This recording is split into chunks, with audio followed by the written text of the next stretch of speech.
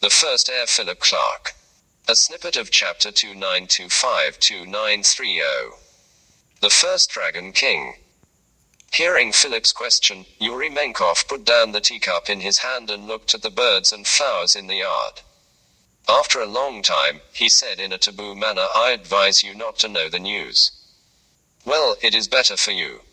Hearing Yuri-Menkov say this, Philip's heart skipped a beat. Could it be that the first Dragon King had such an extraordinary background? He could actually make Yuri-Menkov show this kind of taboo attitude and deep eyes. He also told himself not to ask about the first Dragon King. After Philip was silent for a while, he said, "I still want to know, because I don't want to be controlled by others. Only when I know the other party can I make appropriate judgments and preparations." When Yuri-Menkov heard Philip's words, he thought for a moment, his face became serious and said, "I can tell you something, but only you yourself should know these words. The people around you should not be told. It will bring havoc to those around you." The atmosphere became quiet.